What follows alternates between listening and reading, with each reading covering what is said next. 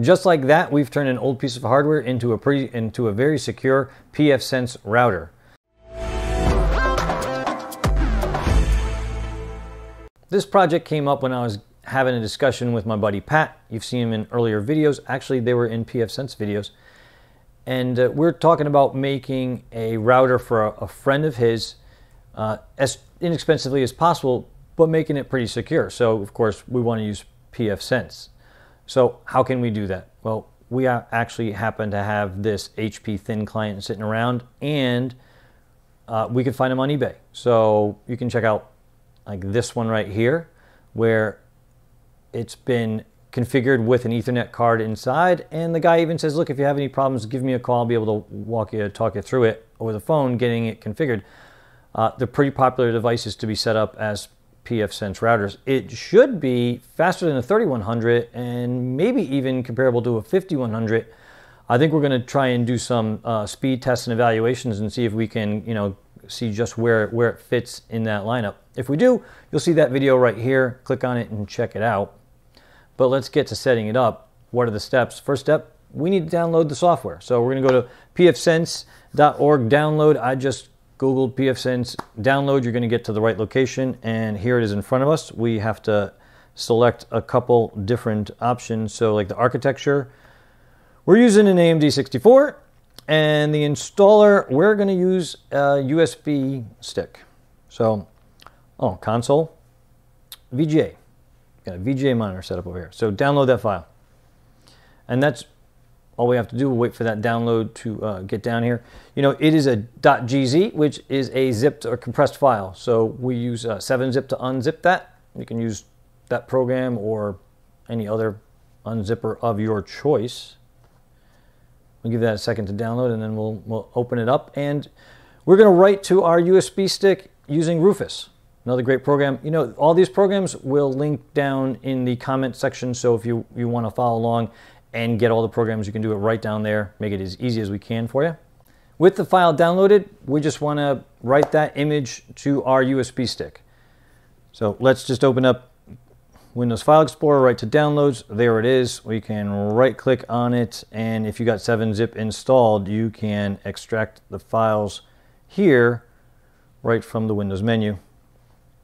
Let me start up Rufus.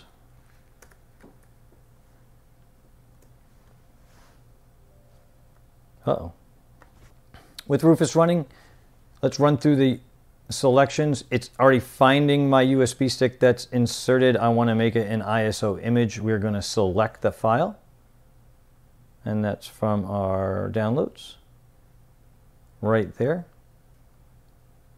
That is not it. That is the zipped file. You'll find it right here as the disk image file. Don't write the .gz.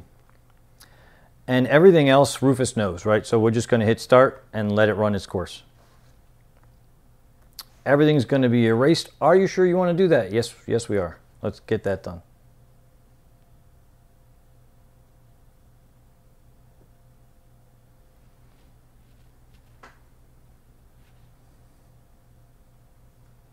With your disk image written to your USB stick, we're done with our laptop. It's over to our hardware. Let's make the jump. With our USB stick, we're going to insert it into any of the USB ports on the thin client.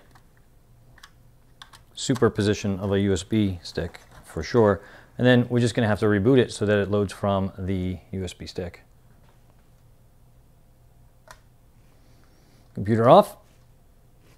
Computer back on. Let it do its magic.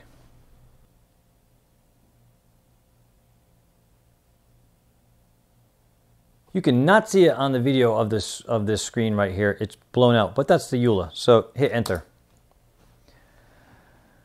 And your option number 1 is install pfSense, and that's what we want to do. Let's continue with the default key map.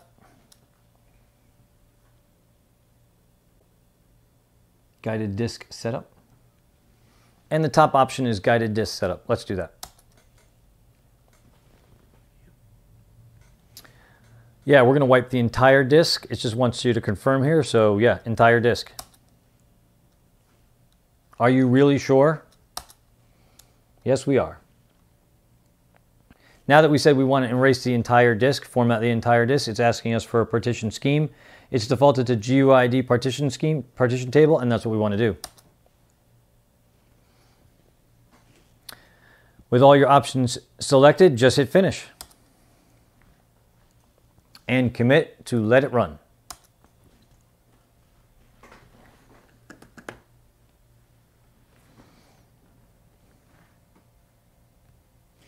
It's a very quick installation, and at this point it's telling us that the installation is finished, and it's asking us if we want to open up a shell for any manual modifications.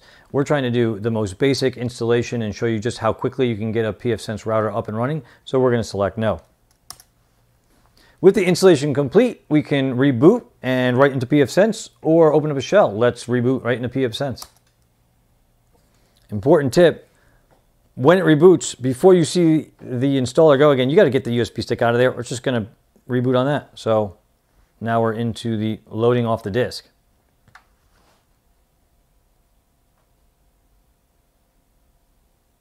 Important safety tip, Egon. At this point, the router is up and running, and it's telling you that the WAN port is on IGB 0 and that the LAN port is going to be used in IBG 1, and it's got an IPv4 scheme of 192.168.1.1, but we don't know which one of our 5 ports on the board is IBG 0 or 1. So we can do a quick test to determine that using an Ethernet cable plugged into our internal LAN port, internal LAN, and we're going to plug into any one of the ports, plug into the first one like that, and then select one, which is assign interfaces.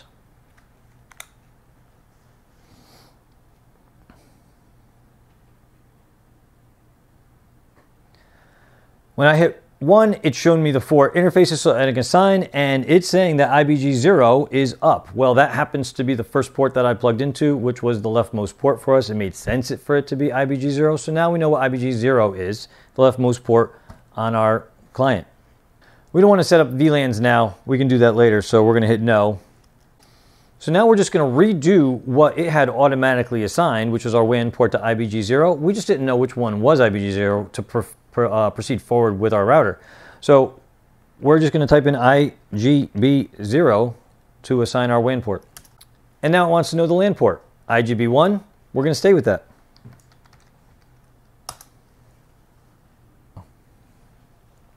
We're finished. We're not going to enter anything else. Just enter to be done. And it wants you to confirm that that's the setup that you want. Yes, it is. With those settings applied, we're back at the serial interface. It's showing that we're ready and it's ready to go. And we can see that the WAN port has an address off of our internal LAN here in the office. And we're going to plug in my laptop into IGB 1, the next port over, and see if we can surf some data. All right, into IGB 1.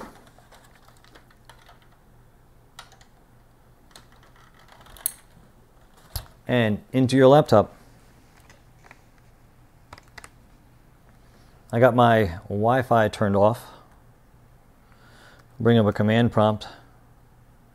Yes, I do want Windows to use that network. And ipconfig.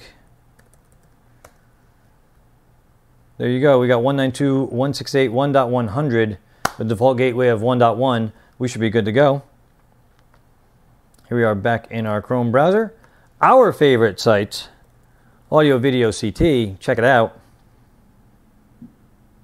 Just like that, we've turned an old piece of hardware into a very secure pfSense router. It's routing from the WAN port to the LAN port, but it's a basic configuration. There's a little more we can do with the web interface for pfSense, stepping through their wizard. Let's launch that now.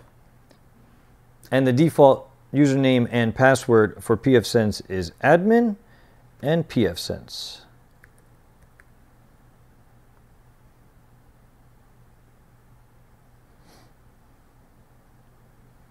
Right, let's step through the steps.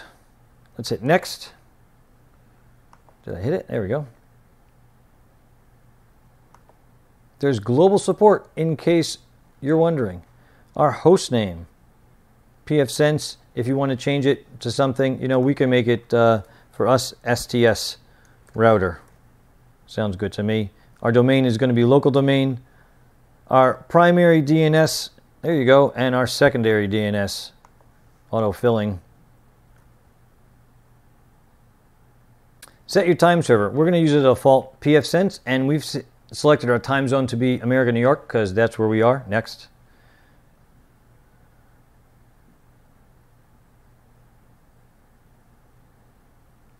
We're going to be plugged into a cable modem. Most of us will, so the selected type of the WAN interface is going to be DHCP. We really don't want to change any of these other configurations for a basic setup. And hit next. This is what it configured. We saw automatically in the boot, and we're going to stick with that. Let's not change it.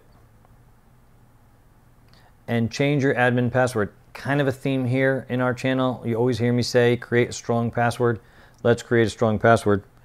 You know what we've used in our other videos recently? We're going to use that. So we just want to get through this. I'm using the world's worst password. But you won't. You promised me you won't. You're going to make a nice strong password. All right, let's reload that configuration. Congratulations. Don't you feel great? You even got a green banner across the top. You're done. Hey, let's check for updates. Our system's up to date. I'm not really surprised. We just downloaded the most recent version from the web. And we are done. We can go to our dashboard and accept the EULA. Thank you so much. We're up and running. Your router's up and running. From at this point forward, you don't need to use the serial console on the VGA monitor. If you want, you can. This is much easier coming to the web page and administrating your router this way.